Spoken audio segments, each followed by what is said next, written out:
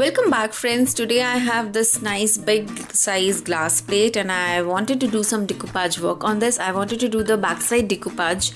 I want to keep these as just a serving plate, so I thought why not to go ahead and start with the decoupage work on this. So after my long time on which tissue I want to use, I decided on this one, and I do not want to add any color to it because I love the design print of this particular piece and I have been eyeing on this since long. So today is the day when I'm going to use it. Now for the back side decoupage, first I am going to use my Mod Podge and then my decoupage tissue, but before that I'm going to make sure that I remove all the plies of this tissue, so that once I'm done with my Mod Podge work, I can directly stick my tissue a little quicker. Now this is the one ply, and just see that this one is so big, and I need to remove the second ply also. Maybe I can find it from some other end. So this decoupage tissue is really big, so I will be having some extra portion on my glass plate, but then don't worry, we are going to remove that later on. We will be trimming that off, but right now I really don't want to decide on how and where I want to have my design, because this has a really nice floral pattern on all the four sides and I love it. Like I said, I've been eyeing on this tissue paper since long. Actually, I got this for one of my another project which is still pending, so I thought let me use this on my plate. So these are not going to be the dishwasher safe, or like you can't wash these plates, because I'm going to use a regular Mod Podge. I don't have a dishwasher, so I was not sure if the dishwasher Mod Podge will work with my regular cleaning, so there was no point of doing that at this stage. So I have decided that I will be using my regular Mod Podge for this, and I hope that will work because I can always clean that with my regular wipe, and I can just clean it with a damp cloth. So here is my plate. This is completely clean and very neat, and here is my Mod Podge, and here is my brush. Now whenever you are doing a Mod Podge work on the surfaces where you are sticking your tissues, you need to make sure that you have a medium size brush, not the very big size, not the very small size. With the bigger size you tend to tear off your tissues very fast, and with the smaller ones you need to apply too many coats, too many strokes, which we definitely want to avoid. So I will be using my paintbrush, the medium size, and my Mod Podge now. Let me just take my stool because I am sure this is going to take some time. So here I am going to apply generous amount of Mod Podge. I need to switch off my fan. Yeah, it's really hot in Bangalore nowadays, so I have to keep my fan on, but definitely I don't want my Mod Podge to dry that quick, and that's the reason I have to switch it off.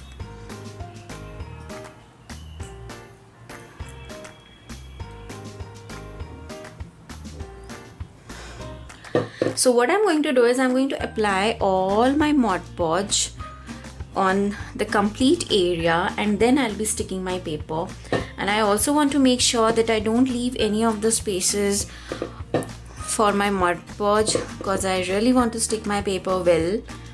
And I also want to make sure that I don't have my Mod Podge inside, because I don't want any of my tissues to be visible from inside. So basically I don't want any folds on my tissues for this project. I am doing this a little quicker because I don't want my Mod Podge to dry, as it's already too hot here in Bangalore. It is really hot nowadays, guys, so I need to be a little quick. Now with the brush you can always remove the extra Mod Podge. It's super easy. Just give some more strokes and all your extra Mod Podge is there back on your brush. So that's super easy. I'll just give it a wet coat again. And now the fun part begins. Now I'm going to stick my paper upside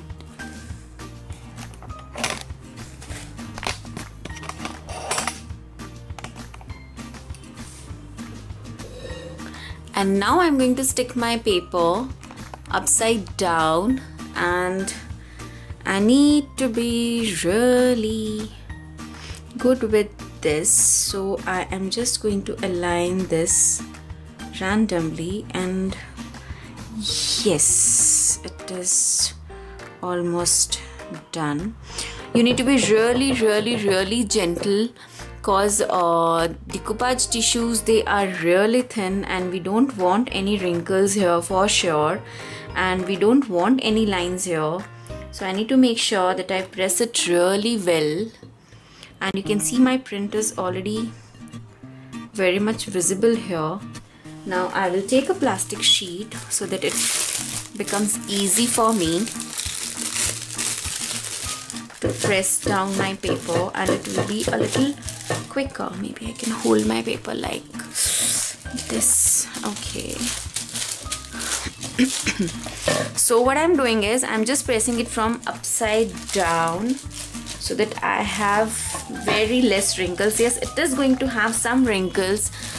I don't know if there is a way that you cannot have wrinkles when you're working with the slopey area, but for me right now I have some bubbles on the wrinkles on the sides.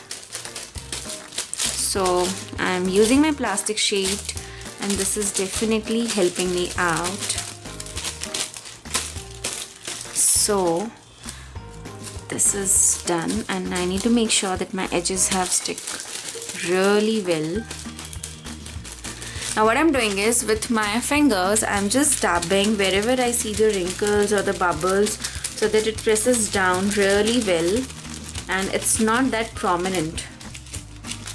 I really want to see the front side because it's the first time I'm doing it on a plate, and I'm super excited too.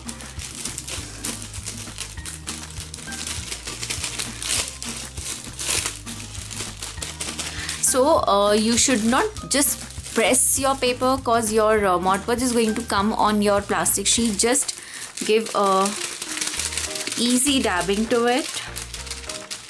I love using my sponge dauber, but nowadays I have tried plastic sheets and I'm loving this also equally. So if you can just see, I'm giving just a small press to my paper, and this is actually helping my plate to have very less wrinkles.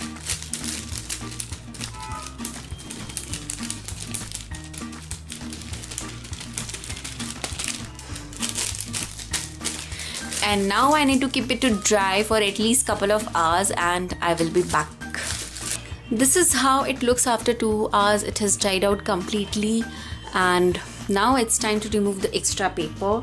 For that I'm going to take up my scissor and cut the extra tissues from the sides, and I need to be a little careful because obviously I want them to be as perfect as I can. So I will keep my scissor aligned to my plate and I'll cut this.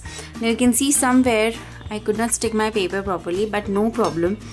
I am going to do one more coat of Mod Podge, and I'm going to make sure that I stick all these knickknacks corners which were left and I stick it well to my base.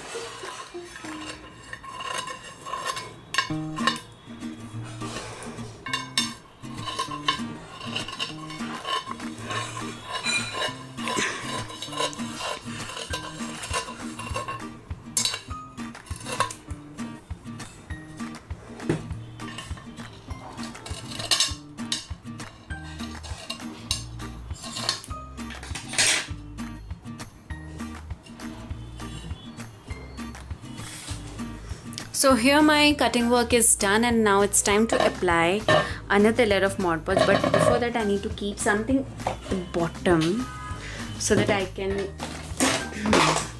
keep it a little up so that it becomes easy for me to stick the edges.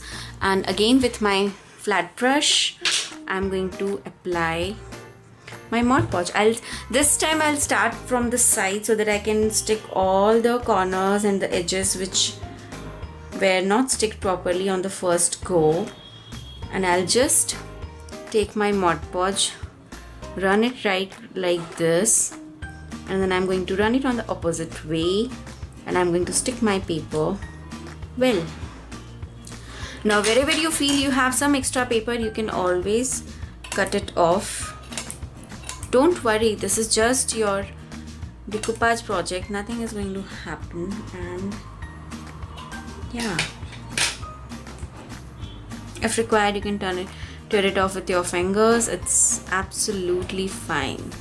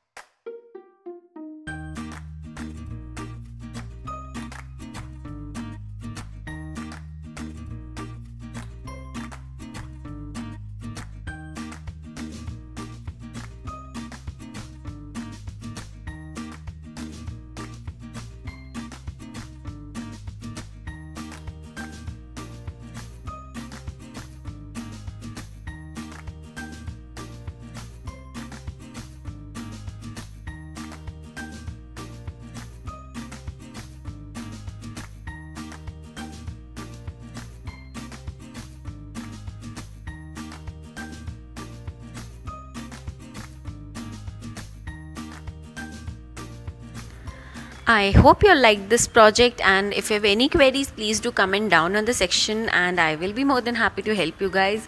I have listed all the supplies down in the description box, and yes, please do not forget to subscribe to my channel and share it with your friends. Thank you so much for watching. Bye bye.